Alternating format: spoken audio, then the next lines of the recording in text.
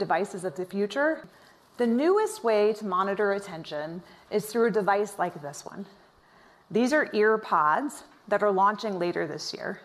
These ear pods, much like the video you watched earlier, are ear pods that can pick up brainwave activity and tell whether or not a person is paying attention or their mind is wandering.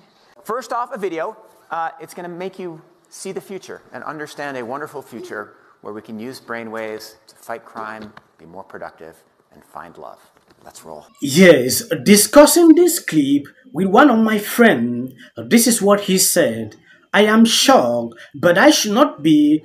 Data is collected all the time from social media and free online services, mail, chat, search.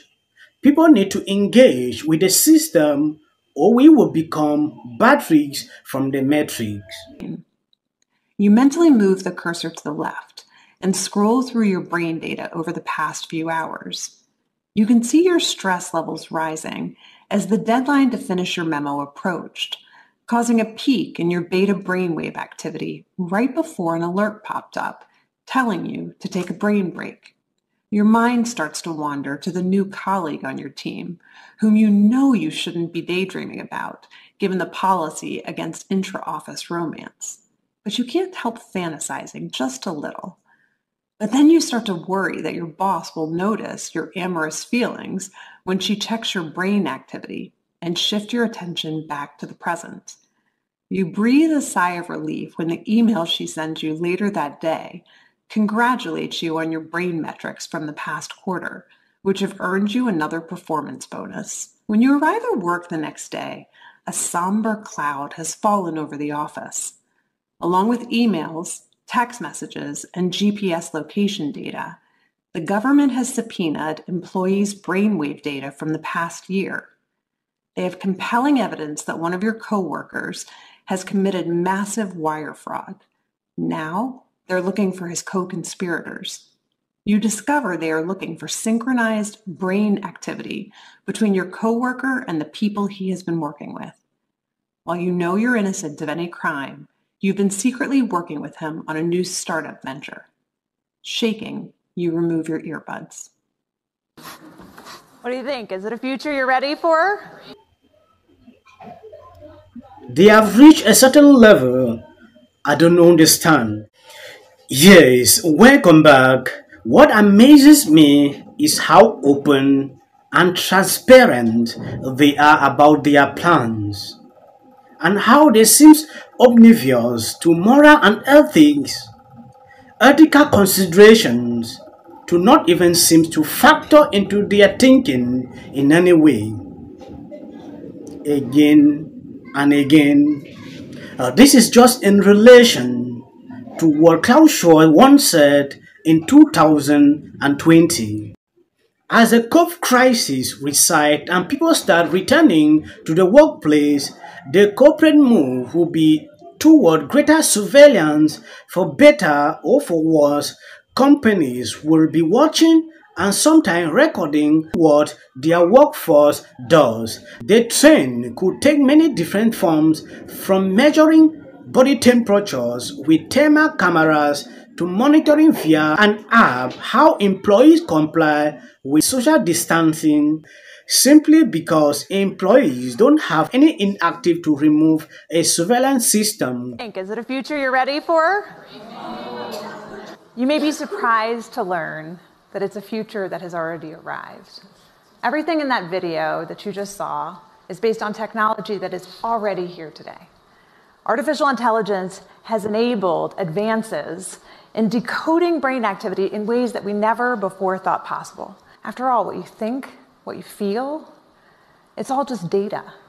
Data that in large patterns can be decoded using artificial intelligence. We're not talking about implanted devices of the future.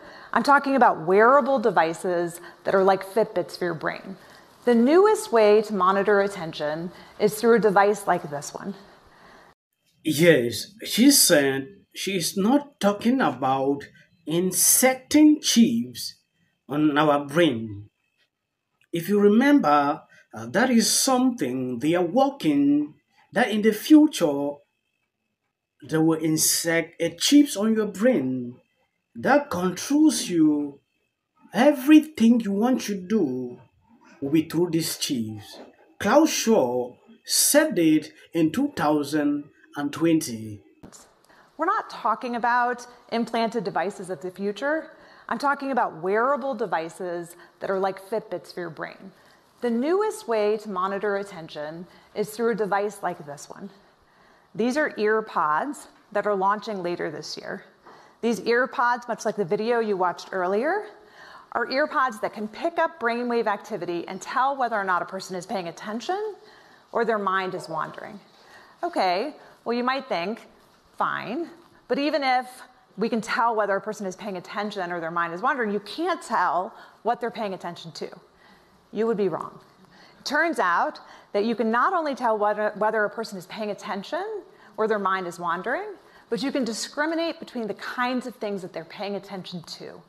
Whether they're doing something like central tasks, like programming, peripheral tasks, like writing documentation, or unrelated tasks, like surfing social media or online browsing. When you combine brainwave activity together with other forms of software and surveillance technology, the power becomes quite precise. So what do we do with this? What do we do with technology that enables us to monitor brainwave activity for attention? Do we embrace it? Do we resist it? I believe that there is a pathway forward with such technology. We might soon even use the technology to help people wake back up. This is a haptic scarf that MIT Media Lab has developed, which uses brainwave technology in a responsive way to give a person a little buzz, literally, when their mind starts to wander, to help them refocus and hone their attention. I'm giving you the positive use cases because what I don't want the reaction to be is, let's ban this. I started this clip without giving you an insight what this video is all about. But this is what I saw. Ready for brain transparency? Question mark. The promise of neurotechnology to improve lives and to gain insight into the human brain is growing. How can we uphold data privacy and personal freedom as we make straight toward a world of brain transparency? This session is moderated by Atlantic CEO Nicholas Thompson, while Nita from Duke University School of Law, who is also a leading scholar on the ethical, legal, and social implications of emergency technology, throw light on what the world of brain transparency would look like. So, like you have seen here, that is the world of technology in the near future. She has talked about these goggles coming soon, where it will be able to do a lot. Are you ready to use these? As of me, I cannot use it. Totally impossible. The kind of technology these people are doing, they should just tell us they want to know everything that is happening in our personal life. This has always been their goal, to monitor you, know everything about you.